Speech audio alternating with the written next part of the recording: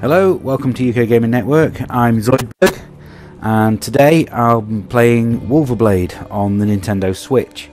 This is a game that we first played 3 years ago at the Manchester Play Expo, and it's managed to keep impressing us ever since. So here we go. It's if you're a fan of games like Golden Axe, then this is definitely the game for you. Or if Golden Axe is a bit too old for you, maybe think Castle Crashers. From the menu, you've got your choices of campaign, arenas, or some extras, and the extras we'll come to in a bit. Campaign, right? So you have a choice of normal or arcade. In normal mode, you'll get checkpoints and save states, and you can carry on. Arcade mode is your classic 3 continues. When you get game over, have to start all over again. So we're going to play it on normal, and we'll show this.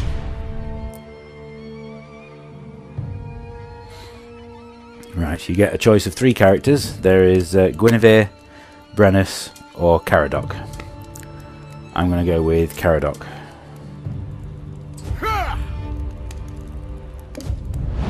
This can be played 2-player, obviously, to give it that full Golden Axe feel. I've already completed level 1, so this is the map screen. I'll go straight to level 2.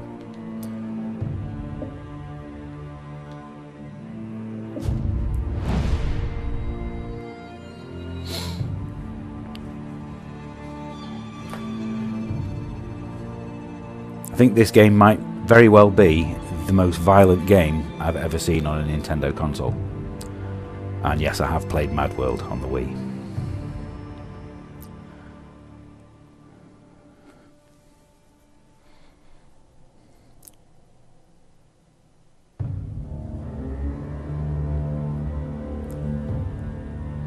So the main criticism that I have for this game so far is that the loading times are fairly long.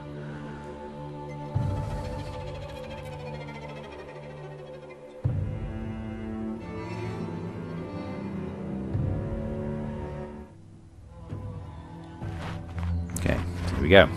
So you've got your standard controls, you've got your attack, defend.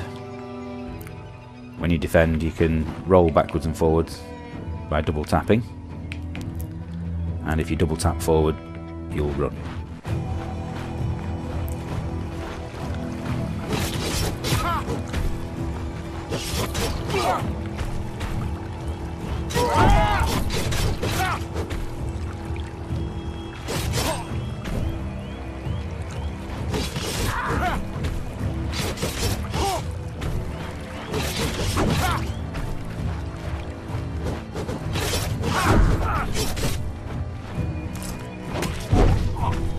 As you just saw, I have picked up the severed head and used it as a weapon.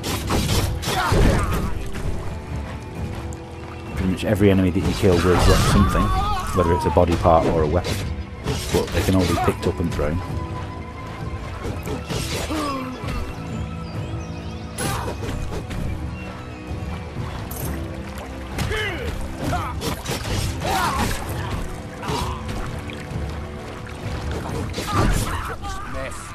Those bastards will pay for this!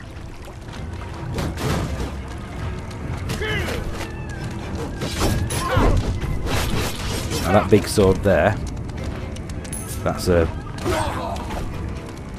allows you to do your power moves. Just pick it up. We need more men! When enemies are dazed, you can execute them.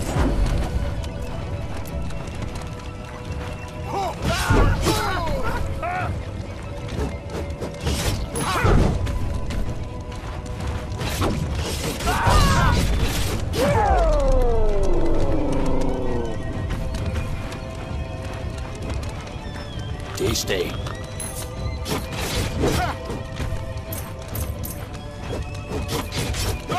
As you can see, this is a very impressive game to look at. So we die if we resist Rome, or die fighting our own. Huh? How'd you get here? Let's call it Wolves. Owe you my life, my friend.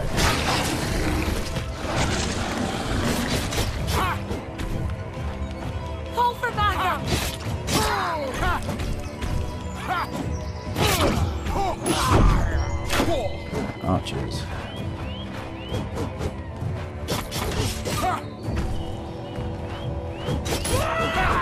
When enemies are about to attack, you get the exclamation point on the head, which should allow you to put up the shield in time. You won't get past that!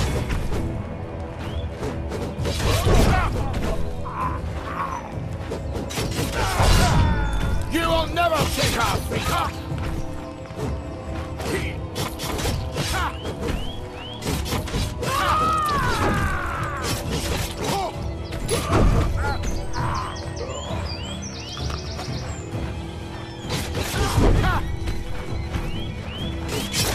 Underneath the health bar in the top left hand corner, you'll see a blue bar that is now full. That's the rage meter, which next time I've got a few enemies on screen I'll show you. You're mine!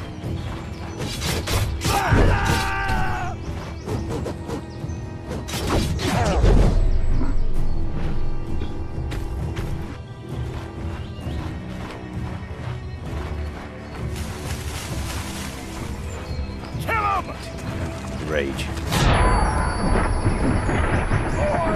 This allows you to attack quicker and a little bit more violently, as if it wasn't violent enough already.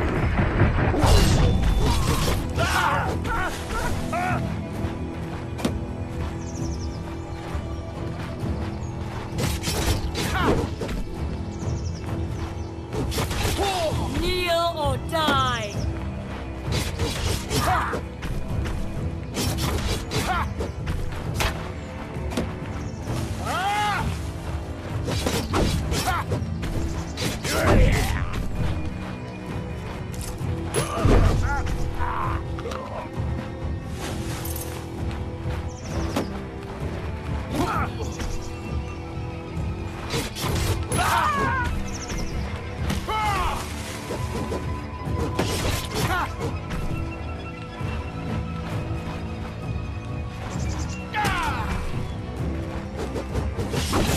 Time's up! Now die!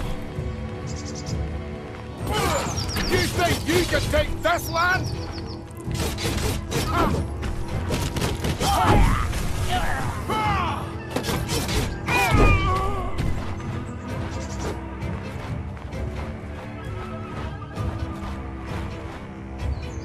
Your quest ends here.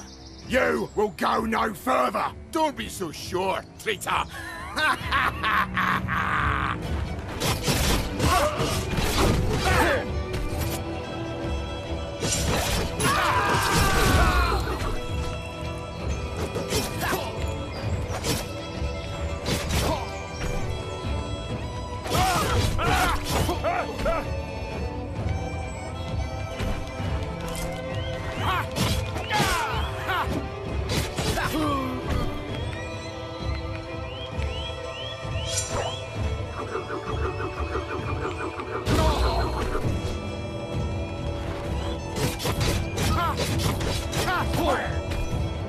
Ah, you bastard!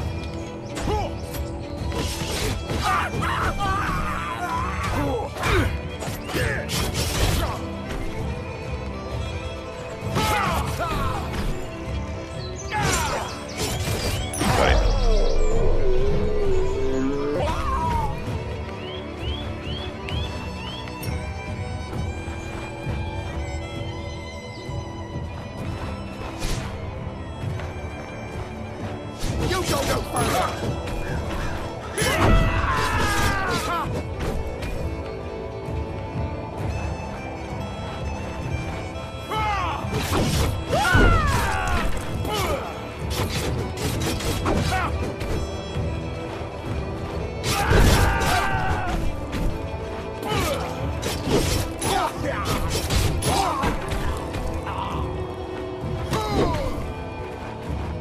As you just saw, I just passed the checkpoint.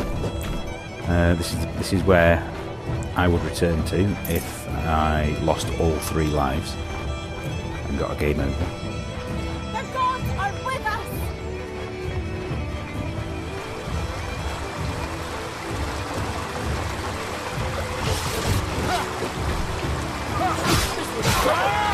Cover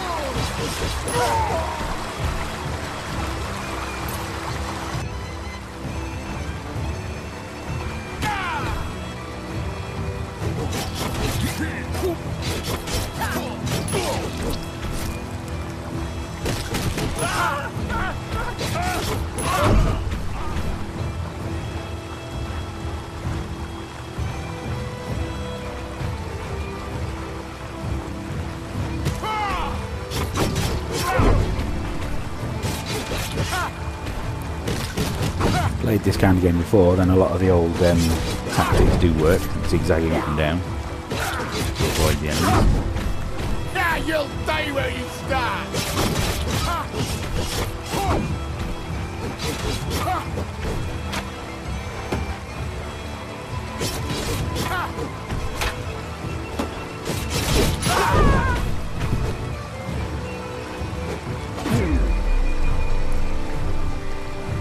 That's game over. So this is where I could restart and go back to the checkpoint, but what I'll do instead is I'll go back to the main menu and show you a couple of other things. But there's a satisfying weight to the combat in this game that makes it really good fun to play.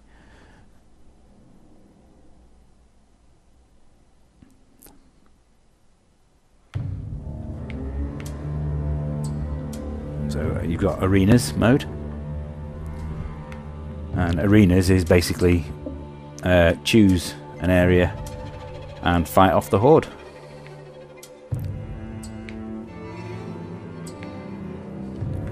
Let's go for that one.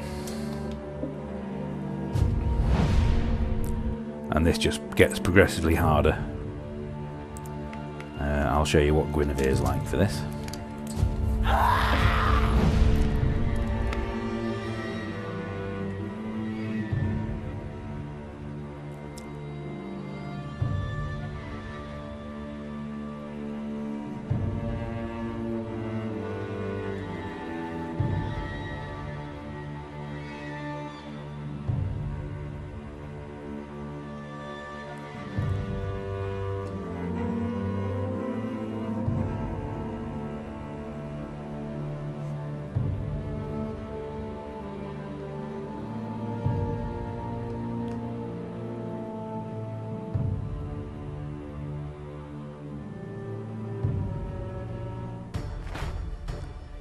Okay, so here we go. Kill the enemy to begin.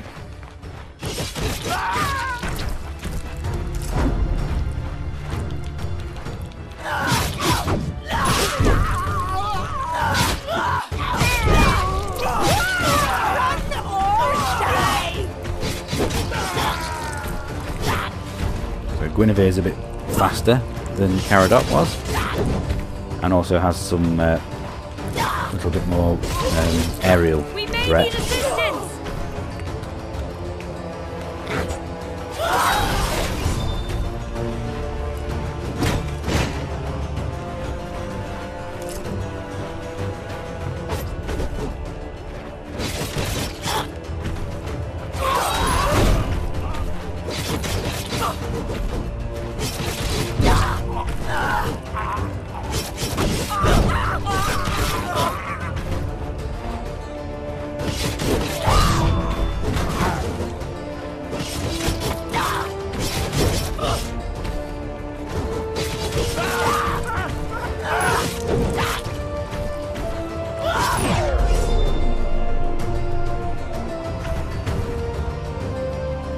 The way it goes into slow motion for the final kill.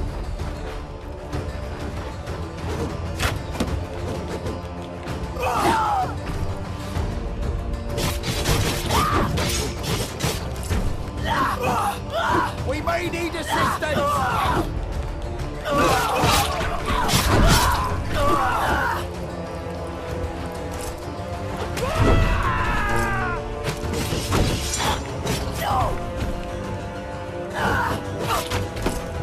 Enemies just get progressively bigger and harder, as you would expect from a horde mode.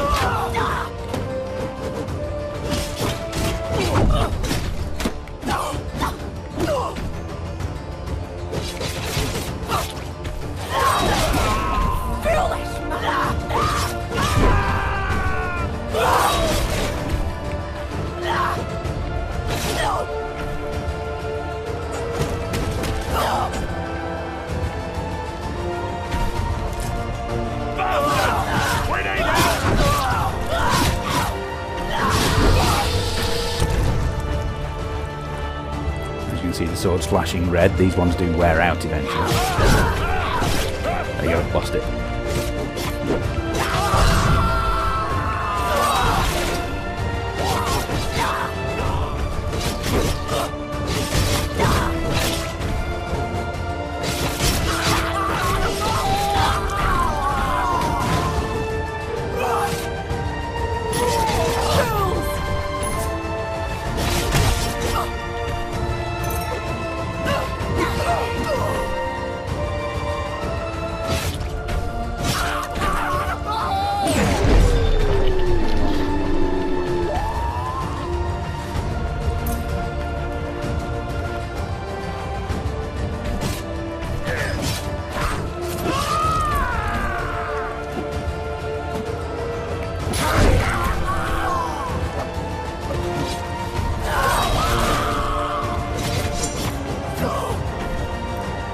One life left.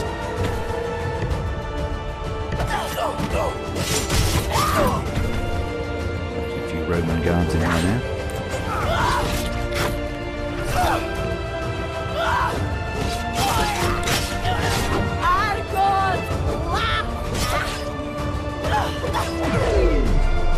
And there we go, I reached wave 6.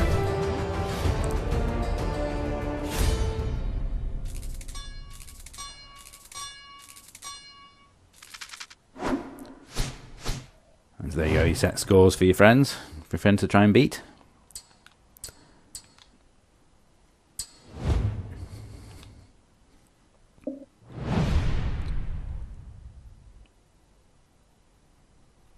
So that's Arenas mode.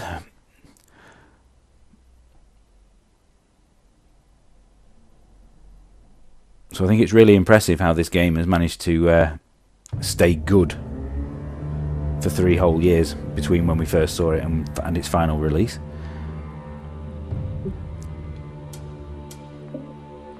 So here's a quick look at the extras menu. So obviously you've got your leaderboards, but this is a really impressive part of the game. You got, because the game is based on historical fact, so you have lots of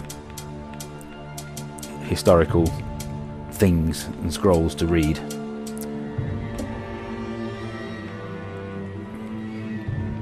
Telling you all about the real life things.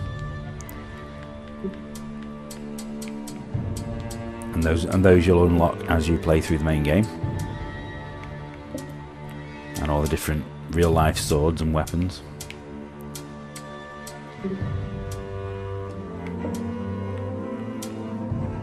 Then you'll unlock all your intros.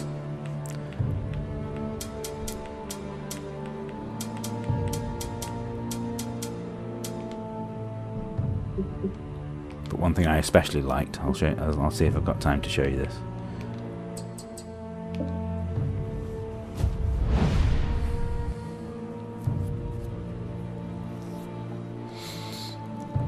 As you saw the campaign map before, when I started the game, on that map you will get, here we go,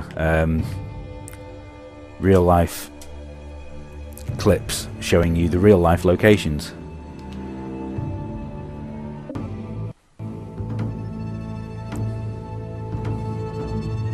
So like proper location footage, showing you how well researched the game has been. This is Castle Rigg Stone Circle in Keswick, Cumbria.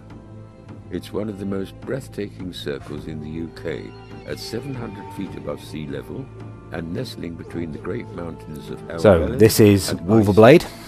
It's out now on Nintendo Switch for $14.99. Well worth it, in our opinion. It's due to come out on PS4 and Xbox One and Steam at a later date. No official date has been announced for those consoles as yet, but it's definitely one worth putting on your list of awaited titles. This has been UK Gaming Network. I'm Zoidberg. Thanks for watching.